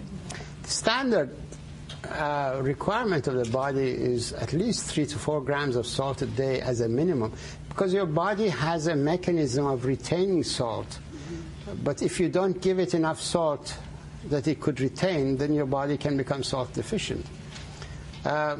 Even cardiologists, and standard understanding is that salt is a most important element. In fact, in the handout that I've given you, there is a recent report published from Albert Einstein School of Medicine. Dr. Michael Alderman, chairman of the epidemiology at Albert Einstein School of Medicine in New York and president of the American Society of Hypertension, suggests the government should consider suspending its recommendation that people restrict the amount of salt they eat. This is the recent information. And in fact, it says that people who are on low salt diet are more prone to die from heart attacks and strokes than people who are on higher salt diet. You have a copy of this? Yes, I do. Thank you. Well, read it. That's the information that you need, because there are a lot of us who are ignorant in medicine, but very vociferous in our ignorance. When you've got a belief system, you stick to the belief system far more, how shall I say, emotionally than if you had intelligence. Because in intelligence, you have to argue. In belief system, you reject the information straight away. So a lot of doctors are rejecting my information because they are acting on belief system. And memory that the pharmaceutical industry is installed, or the brain has been programmed with. And if you've got a computer, you know that it only functions with the memory it's got and whatever program it's got. It cannot accept anything new unless you install that material intelligently in it. How does increasing the body's free water content physiologically decrease the craving for alcohol and cigarettes? Very simple. Increasing your water content of your body. When you've got cravings, you're secreting a lot of endorphins. Okay? Your endorphins become satisfied infinitely better with water and salt than with the material that you're taking, the substances that you're taking. Very simple. It's a very simple mechanism. In fact, there was a lady who became an alcoholic and virtually sank to the level of a gutter, you know, and completely drunk with children. She started abusing her body and becoming abused by others. And her father gave her a copy of my book, and she had realized that she wants to change, and water managed to do that for her. And within a few weeks, she became totally no cravings for alcohol, and she picked up her life, and now she's a very successful business lady without any problem. She got a car and took her children, went from Las Vegas back to California, and is now very successful. If you like, we can send you a copy of the letter she wrote. Water and salt will cause cravings to go, because your body translates dehydration in a way that you have interpreted it as satisfying with something that will produce the endorphins. Okay, alcohol will dehydrate your body and produce a lot of endorphins. You become addicted to your own endorphins, whereas your endorphins should be stimulated by water and salt, which are the natural elements to your body. So you virtually select a substitute for endorphin secretion, but without correcting the problem, and that's how you gradually become deficient of so many things, such as tryptophan, tyrosine, that you require in order to be an integrated person, to be, how shall I say, not aggressive, but purposeful. You need these elements. But in dehydration, you lose those elements, so you lose your sense of purpose. Dr. Pratap, it will be my pleasure to answer any question you've got. No, in your book, someplace you have written regarding government is using something for warfare. What is that? Could you repeat the question? I'll repeat.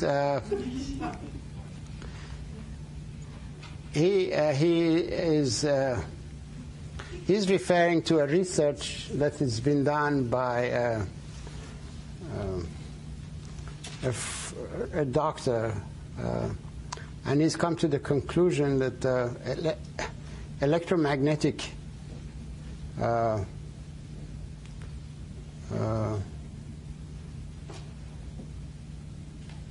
wavelengths, energy pulses, are being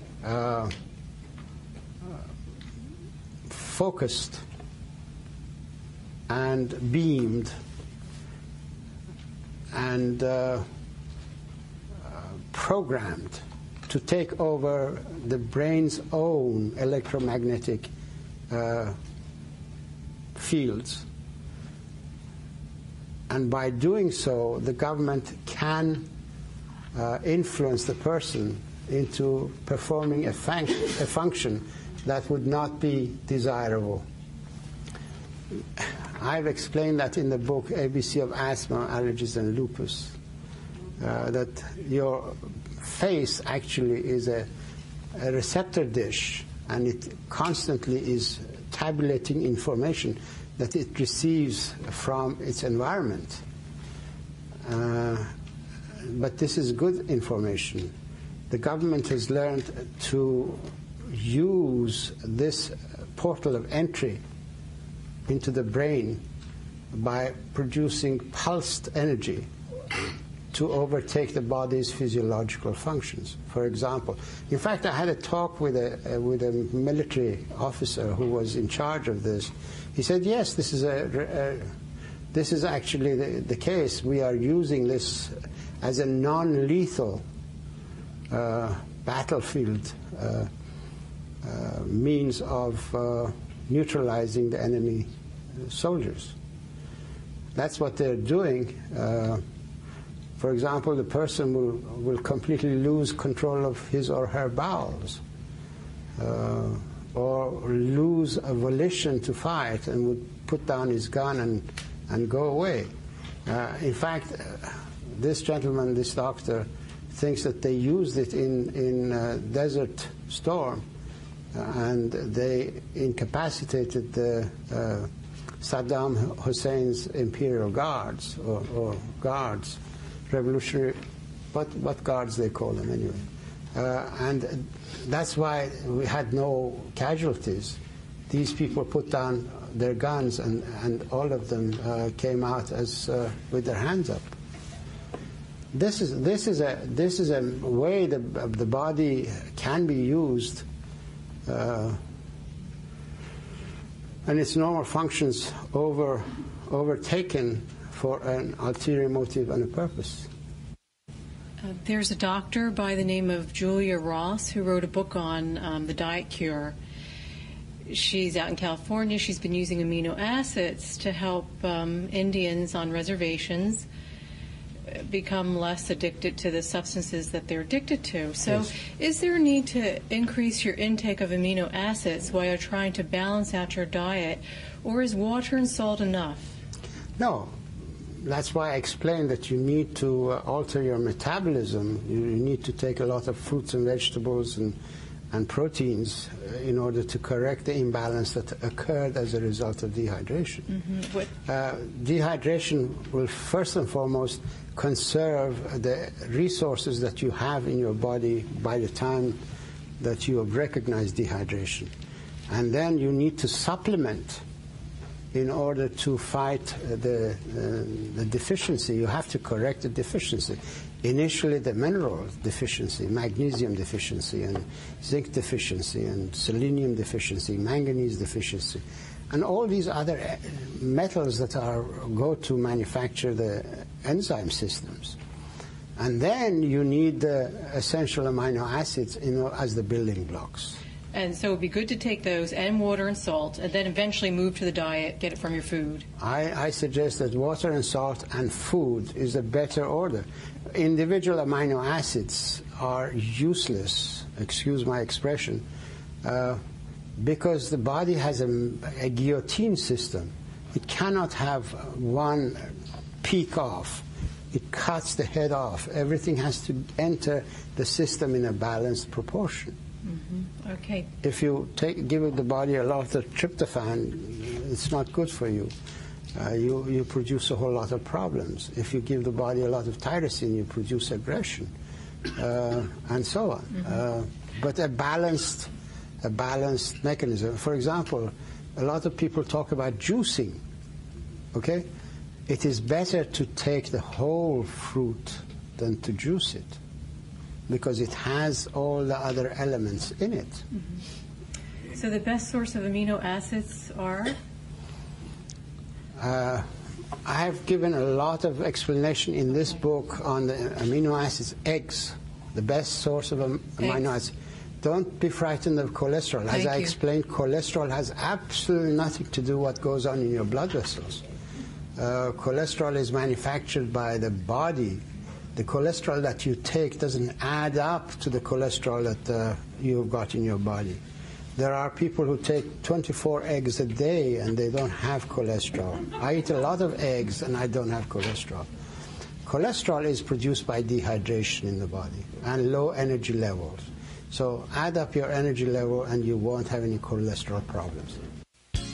Learn more about restoring and maintaining your health with water by reading Dr. Batmanghelidj's books, Your Body's Many Cries for Water, ABC of Asthma, Allergies, and Lupus, and How to Deal with Back Pain and Rheumatoid Joint Pain. These books contain vital information about water, salt, diet, and exercise, ingredients to vibrant health and well-being. Order them today.